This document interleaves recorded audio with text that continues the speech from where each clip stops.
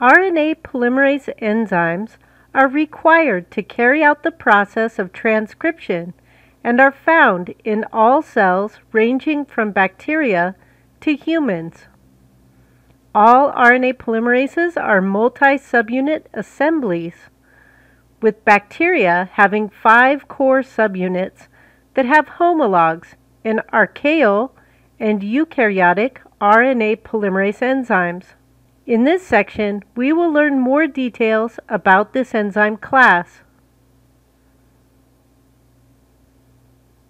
Transcription takes place in several stages.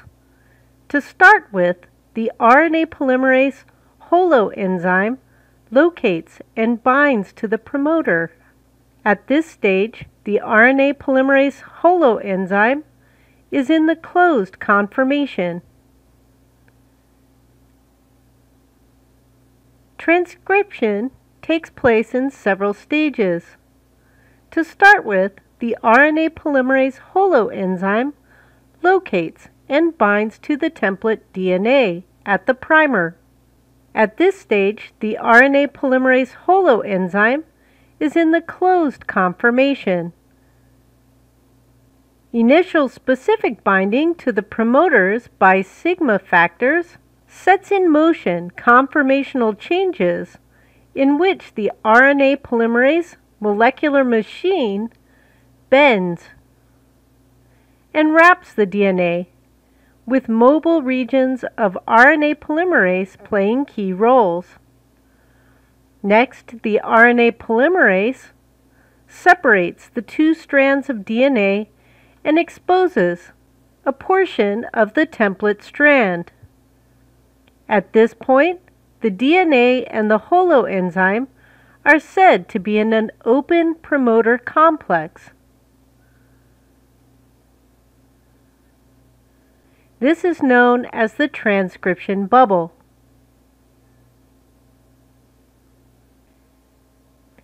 The RNA catalytic core within bacteria contains 5 major subunits, 2 alpha domains, 2 beta domains, and 1 omega domain that cannot be seen.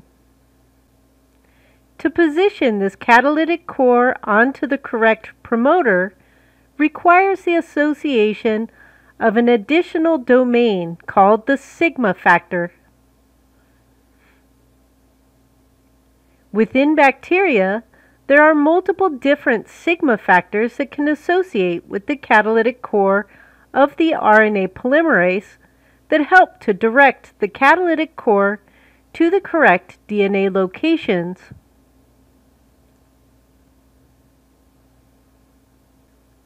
For example, within E. coli, sigma 70 is the housekeeping sigma factor that's responsible for transcribing most genes in growing cells.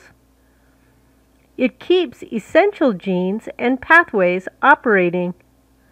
Other sigma factors are activated during certain environmental situations, such as sigma 38, which is activated during starvation or when cells reach the stationary phase. When the sigma subunit associates with the RNA polymerase catalytic core, the RNA polymerase has formed the holoenzyme. When bound to DNA, the holoenzyme conformation of RNA polymerase can initiate transcription. Once the transcription bubble has formed, the sigma subunits dissociate from the complex, and the RNA polymerase catalytic subunit continues elongation on its own. In eukaryotic cells, 3 RNA polymerases share the task of transcription, the first step in gene expression.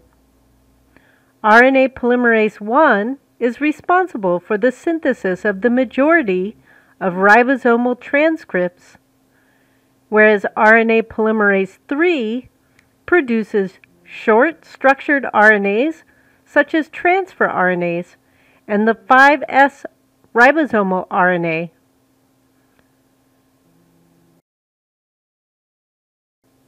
RNA polymerase II produces all messenger RNAs and most regulatory and untranslated RNAs.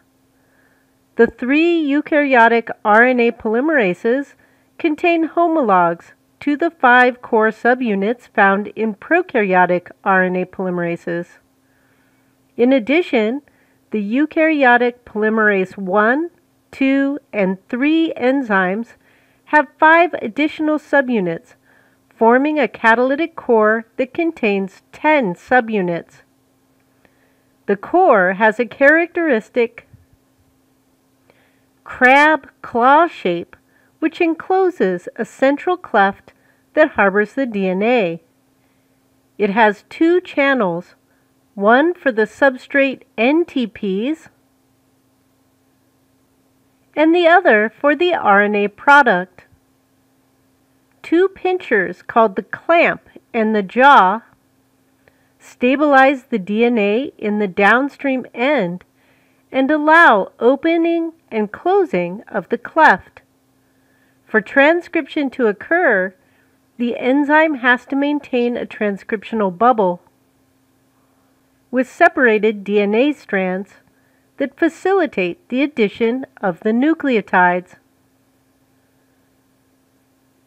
The RNA polymerase must also translocate along the template and stabilize the DNA and RNA hybrid, and then finally allow the DNA to reanneal. This is achieved by a number of conserved elements in the active site, which include a forked loop, a rudder, a wall, a trigger loop, and the bridge helix.